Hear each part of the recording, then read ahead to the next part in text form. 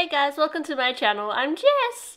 I'm going to show you around some parts of Tokyo today, and I often went to the secondhand designer bag store, so I wanted to show you around and we can check out the prices together and what's available. Now I did go at the end of last year around October, so some of these bags may still be there if you're planning to go to Japan, but yes, first shop here is Brand Collect. Now this was in, I believe, in Omotesando, and actually their pricing was pretty reasonable compared to some of the other stores I looked at. That's a newer Chanel bag.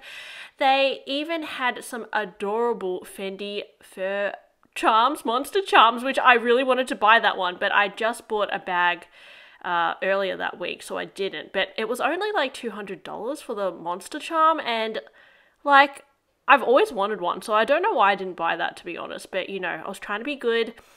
You know what it's like when you're on holiday. You just want to bloody buy everything. But, yeah, how cute were these little bag charms in here. The little bumblebee.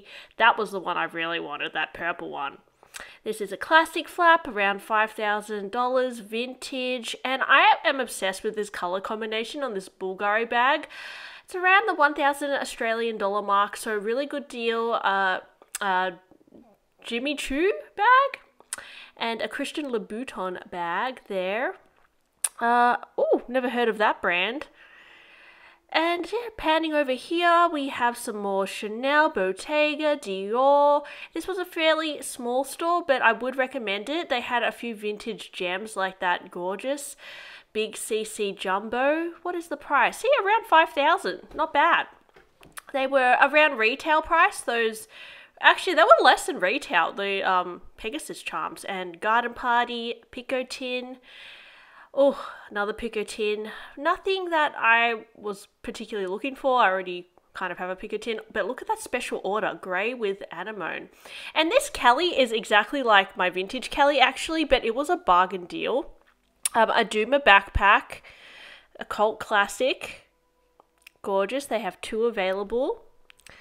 Yeah, I think it was around 6,000-ish for that one, Australian. And yeah, that red Kelly in the corner, that vintage one, was an amazing price. Then we have Stella Rock bags, some Stella McCartney there, the Fella Bella. Guys, that shop, Brand Collect, in, where are we? Are we still in Omotesando? Yeah, was so good. They had so much better deals than some of the other stores we were looking at. They had a vintage Chanel Jumbo for, I think it was around the 6,000 Australian dollars. Pretty good price considering now, you know, that bag has become super hyped. They even had a vintage Chanel backpack for around the similar price, which, you know, I've seen them selling for over 10K. They had a Rouge Viv Kelly 28, literally the exact same one that I have. Condition was not as good as the one I have. It was a bit beat up. It was about, what, like 7,000? 6,000. Couldn't believe it. It was like a complete bargain in there. Honestly, that's probably where you can find the best gems. They even had like a Pegasus charms for less than retail. So yeah, that was a really good store, guys. Like, if you're in Omotesando, that's definitely the one to go to if you want to find like a little surprise bargain. Honestly, even the Bulgari bag was cute. It was like this really funky green and pink color. I was loving it. Yeah, I already bought a bag, so obviously not gonna buy anything else. There was a Fendi monster in there I was tempted to buy, but I don't know, probably need to calm down for a little bit. Still got 2 weeks left of the holiday. Around Omotesando, they have so many trendy cafes. This one had some records and cute little souvenirs, like this bear with a fancy pearl necklace. And yeah, maybe it's called Sweet Things or something. Can't quite see, but yeah, I did like that little bear there, but I bought a lot of plushies on this holiday.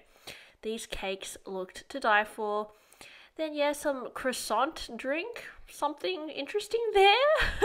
I didn't get to eat that, but looking back, that looks pretty good, to be honest.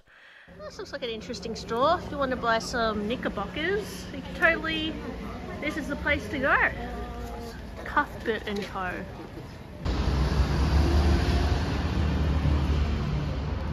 Later on that day, we were lucky enough to stumble across a Human Made store, and they had a launch that day, so there was a giant line.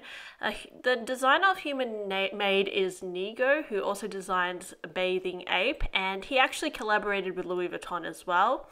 But it's very hyped up, and when they drop certain collections, they're usually hard to get. But we didn't find anything. We also went over to Louis Vuitton, you know, doing some luxury browsing, had some exotic Capucines here. How gorgeous is that iridescent holographic Capucines? They're pretty interesting, the finishes they do. Very different to what you'd see at like, you know, Hermes or Fendi or something. They do these really crazy exotics. That one had a little shearling strap and a fluffy handle. That was quite sweet as well. Then these puffy twist bags and shearling Dauphine. Oh, they were hideous. Kind of look like Crocs, but designer version. And this Capucines had a gorgeous little inlaid pink logo. So they had a lot of selection of limited editions here actually. And yeah, they didn't disturb me while I was filming, which was pretty lucky. But I'm assuming there's music happening, so hence my voiceover. Ooh, what do you think of that, guys? That's pretty impressive. In glass boxes, and oh, that was probably my favorite. Look at that. So disco Capucines, right? It's like a space age. And then there was some what are they called, those pillow bags? I have a mental block. Cousin bag? Yeah. Oh, and this was the Hermes window. Now I did go into Hermes, and they actually had a guitar charm, but I decided not to buy it, even though, like, I don't know why I didn't buy it actually, because it's actually quite rare to find the guitar charm, but I just was like, oh, I'm not sure about it. But yeah, I probably should have bought it now looking back. But anyways, it was nice to browse in this store in Omotesando. The line wasn't long at all. But yeah, in every Hermes store, they have like a really interesting window display. All the stores are different. And yeah, that's me doing some selfies, you know, just in front of a cafe we went to. I'm like, oh, look, my bag matches. Isn't this fancy? Wow. Now, I think this cafe was like an Italian-themed cafe, which was pretty interesting. And yes, oh my gosh, that's my new bag, my mosaic bag. Still in my honeymoon phase with that bag. We had some arancini balls, and of course, like, you know, a little cocktail, why not? They were pretty good, but yeah, I would say the cocktail was worth it. Yeah. And yeah, I spotted a lady with a cute little Goyard bag there. I know that one is quite popular. Very chic in the black. Alex is just, you know, chilling. Then this was Ragtag. So I went to Ragtag quite a few times just to see if I could find any cool new clothes. And they did have some interesting designers, you know, contemporary brands, designer brands. They even up the top of the stairs had a luxury handbag section where they had, you know, Chanel, Louis Vuitton, Hermes, but yeah, there was nothing like, you know, that I found that was like amazing. I think I bought a few like trousers and tops or whatever. That was a Loewe blazer around the $900 mark. You know, you've got Maison Margiela, Dries Van Noten. That looks a bit like Balenciaga there, I'm assuming. And yeah, some really cool contemporary bags. Look at that. What do you reckon, guys? Oh, what else is here? Oh, a lot of Comme des Garçons as well, which was cool. Oh, and this is the kids' Bathing Ape store. How hilarious is this little, like, noodle pit? Similar to a ball pit, but it's like these, I don't know, little plasticky noodle things. They were so cute, the clothes in here. A bit too small for me, unfortunately, but they did have an adult Bathing Ape store as well, in, I can't remember, Shibuya, I think? Can't quite remember. Yeah, just posing again, la-di-da. Yeah, I actually bought that skirt in Japan as well. I was really enjoying wearing it. And yeah, Alex, I think you bought those shoes in Japan. Starting out again at the Ralph's Cafe. Have some chestnut pecan pie, avocado on toast, some roses. A cup of water. Yeah. I got the little bear over here. So cute. Alex got the salad. Carb salad. Carb salad. Looks pretty good, Alex. Looks very good. Yeah.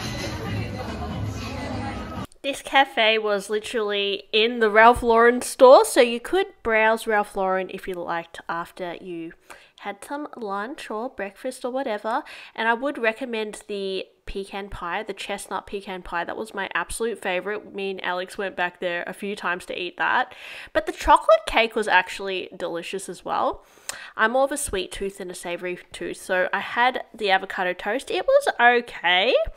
Alex really loved his salad though. And yeah, Ralph's coffee, pretty cool. The coffee was pretty good too, actually, for coffee. You know, me and Alex are from Melbourne, so we love our coffee. Later on that day, I made it to Mode Off, which had, you know, it wasn't super overpriced, but there wasn't these like really crazy, you know, expensive bags in there, like exotics and all that. It was more like, you know, these like things that are all right, but you could probably find like a really nice gift in here, like a nice wallet, or they had a lot of clothes as well. So, you know, just panning through, there's a Bottega bag. Had some Prada bags in there, Gucci, even some really cool Issey Miyake if you're into that.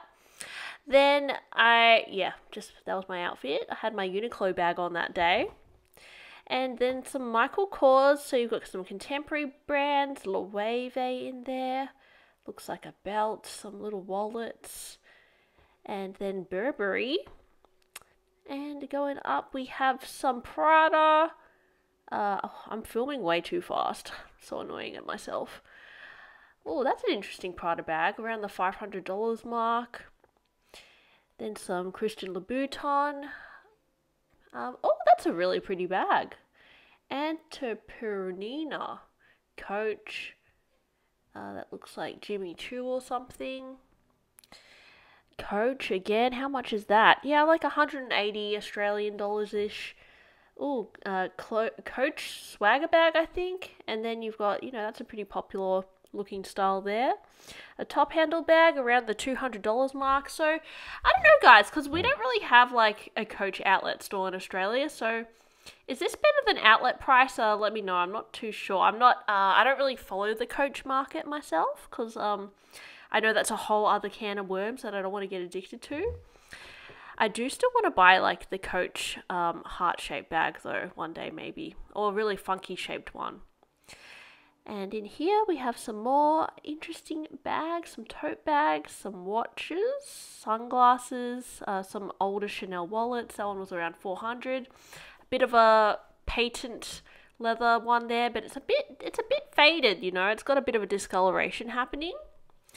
Then a lanyard from Chanel. And that Chanel, you see, it's a bit roughed up, right? It's like not amazing in here, is it? It's not like, you know, take it or leave it kind of thing. Oh, there's an Hermes wallet back there. Oh, it's around $2,000. Nah. There's some pretty little scarves in here, like a vintage Hermes. A Doc Martens bag shaped like a heart. It's kind of interesting. And then that little woven Tory Burch style in there. Jill Sander, Balenciaga, and yeah, they had a lot of like, you know, Coach section as well. If you're a true Coach collector, you might really be into this. And they were a lot cheaper, the ones hanging on the rail. $40. Is that a really good deal? That's pretty cute. Michael Kors there. How much is that? $120. Kate Spade. Oh, I love Kate Spade. So cute.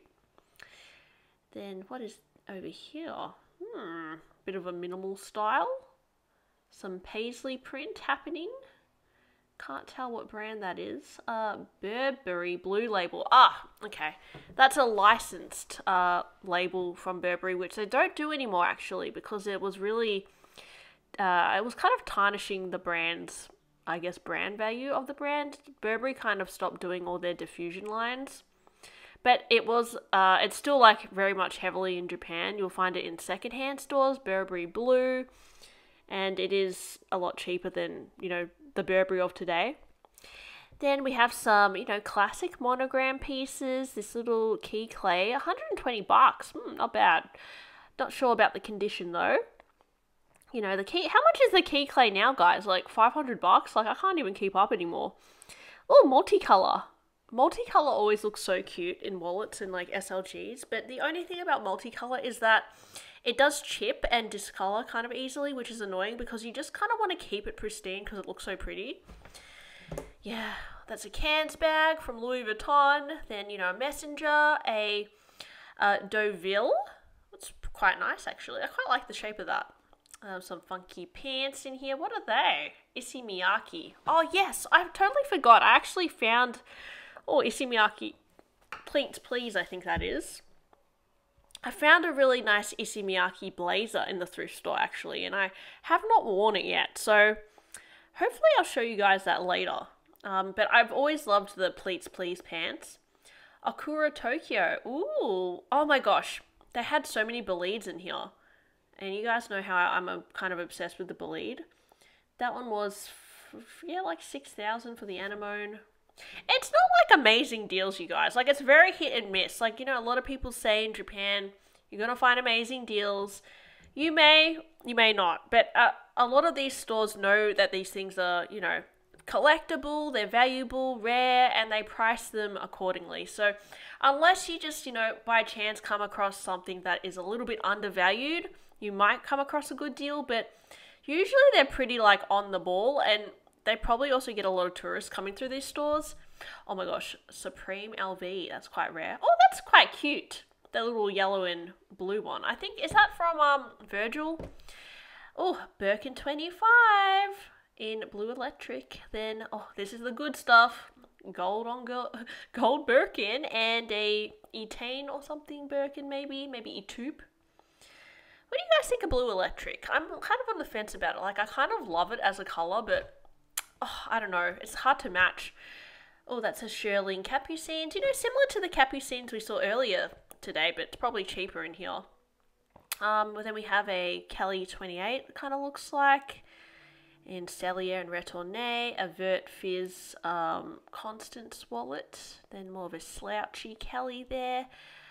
Birkin 30 or 35, can't quite tell, 11,000-ish. Oh my god, that is so pretty. Sorry guys, I screamed. I love that colour. It looks like Rose Extreme or Rose Mexico or something. I'm always obsessed with that colour. Like, that is such a dream Kelly bag right there. Like, I actually, oh my gosh, I really overreacted when I saw that, right? Then we have some Chanel, you know, you've got the Coco handle, you've got the mini square, you've got the wok, you've got a vanity, you've got the circle bag, you've got a top handle, you've got a vintage, then you've got this patent leather one. Yeah, oh, Burberry. A little Coco handle's quite cute. Yeah, this is a Riccardo Tisci era here, and then you've got the more Christopher Bailey bags, Bottega, Daniel Lee. You've got the, you know, little Speedy HL, a Dauphine. So interesting just seeing all the eras of bags just smushed together. Like, it's definitely not as curated, this store, but they have a lot of cool bags. You know, I find some stores in Japan, they just focus on, like, certain eras, like just 90s Chanel, or, you know, just this kind of specific, you know, era of Hermes. But yeah, most stores will have, like, a mixture of, like, you know, new and old bags. Oh, love the croissant bag.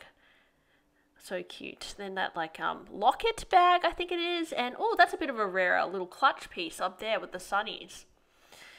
Wow. Oh, what's that? That's nice. I like the bag charm. Valentino. Oh, gonna go out now. Okay. Where are we going now? Oh, okay. Coach. Yep. Gucci, Fendi. Ah, another store. Aria Jewelry. Okay. Yeah, I have to try and find where this is, because I can't remember where I am now. But this could be like a smaller town. Oh, Hermes bags, my favourite. And then you've got Chanel. And we're just going down here to, it looks like Furla. Sorry, it's not a Cambon tote. What is that? A medallion tote. Ooh. Okay, my hand is covering. Medallion tote again.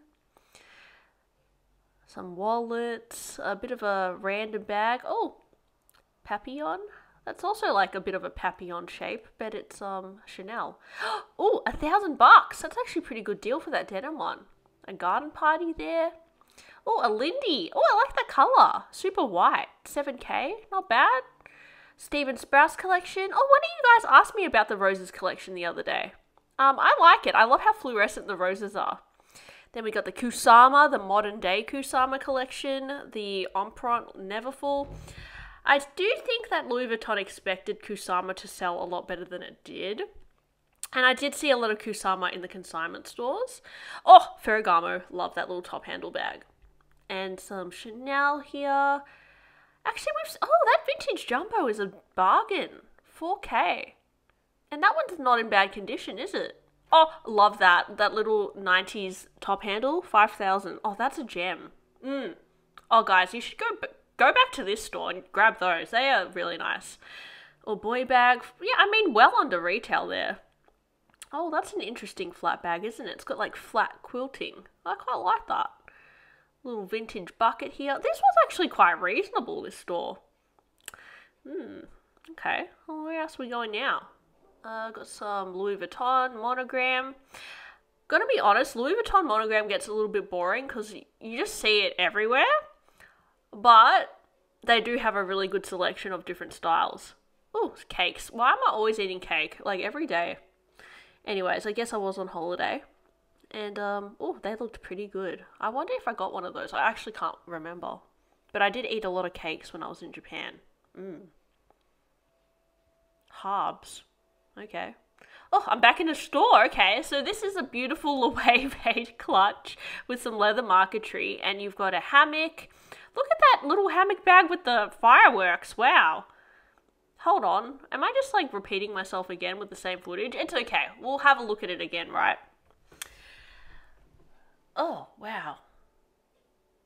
Celine? Oh, this is like newer Celine. And, okay. Now I'm just taking photos. That's a Amazona bag. That multicolor one we saw. That's a pretty rare little hammock bag there. Oh, where am I now? I don't know where I am, guys. Sorry. I just like inserted these random pics into my video. Okay, well, I hope you enjoyed that, guys. And yeah, I'll see you guys on my next video. Sorry about the randomness of the footage, but yeah, it was kind of like that filming in Japan. I just kept filming everything I could to show you, and yeah. I hope you found it helpful or relaxing or whatever. So I'll see you guys on my next one. And please like and subscribe. I still have plenty of footage to show you with my trip I had in Japan. And yeah, I'll see you guys soon. Bye.